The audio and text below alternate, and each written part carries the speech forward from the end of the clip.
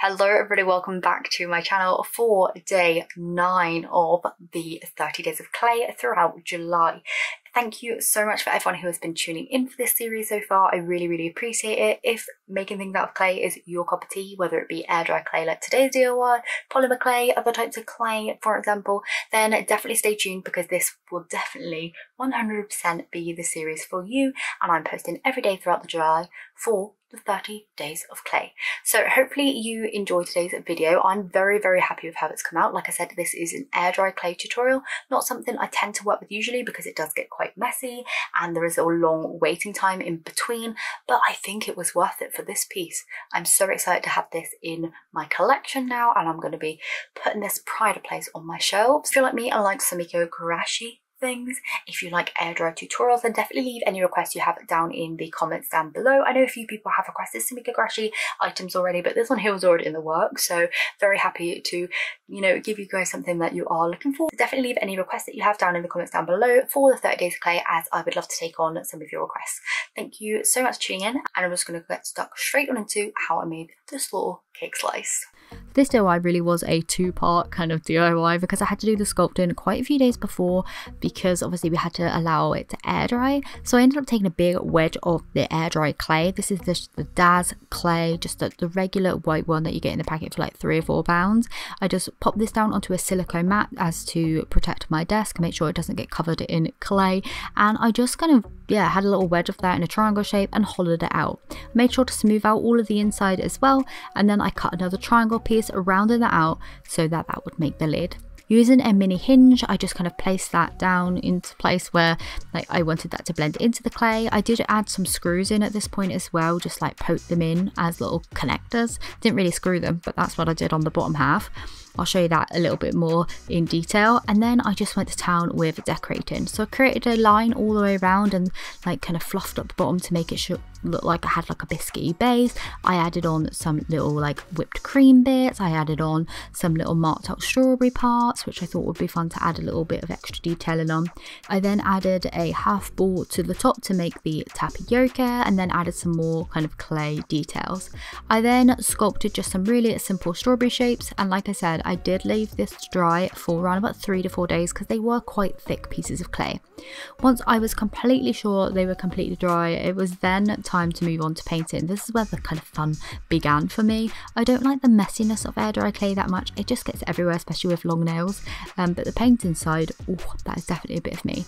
So I ended up painting it in a really nice pale yellow. I did actually go back in and make this even paler in person, like off camera, because I thought that was a little bit too yellow that I went in with to begin with. Then I ended up painting the top icing part in pink because I thought that would be cute with the pink tapioca. It would match really well. I just painted in all the details basically in the colours that they should be. It did take quite a while with the icing and everything like that because it was obviously so close to the tapioca little dude itself, but you know, patience is virtue. It worked out. When it came to painting on the strawberries, I painted all of these in at the same time, so the 3D strawberries for the inside, the strawberry of the tapioca, and the strawberry slices, so that they were all the exact same colour. Then moved on to the detailing on the strawberries. So the strawberry that the tapioca was holding at the top basically just had some dots on for the seeds and the green bit on top, like the ones on the sides, and then the sliced ones had the little kind of detailing like that. When it came to the strawberries that were going inside, I did paint the face on in white to begin with, but when I put the seeds on, it looked too similar, so I did have to go back in and change all of that. For the final detailings of paint, I just went in and painted the tapioca's face on, and once the tapioca's face was dry, I just glazed the whole thing in the Liquitex High Gloss Varnish, which I'll leave in the description down below.